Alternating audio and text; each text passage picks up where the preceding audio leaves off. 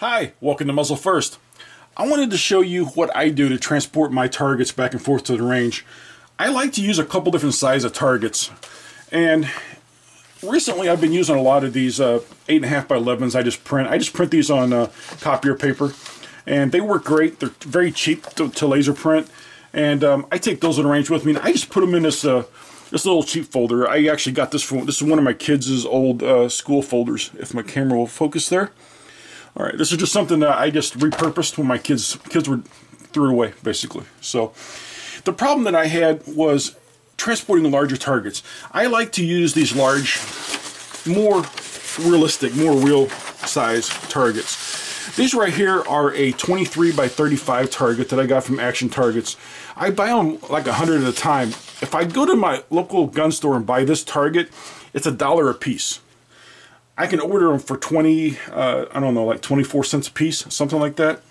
It's less than 30 cents a piece, shipped to my house. Great deal, order them online, but you have to order at least 100 at a time. The problem is when you order 100 of them, it's kind of awkward to transport the box around because, you know, I don't need to take 100 targets with me to the range every time that I go to the range. I only need 5 to 10 of these large targets.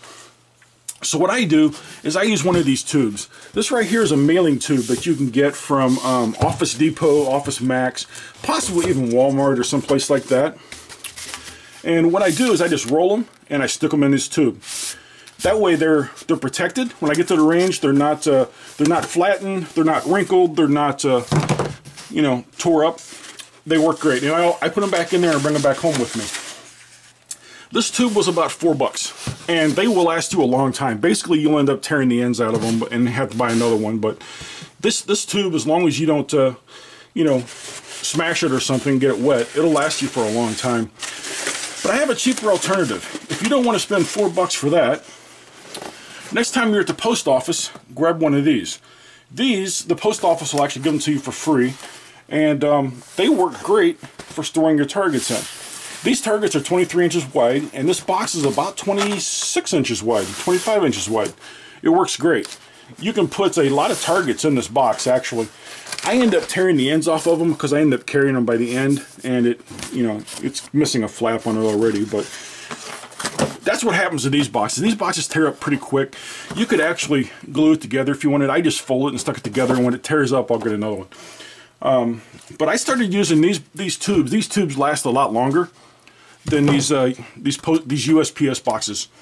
They're a lot more durable, and these plastic ends on there keep everything together nicely.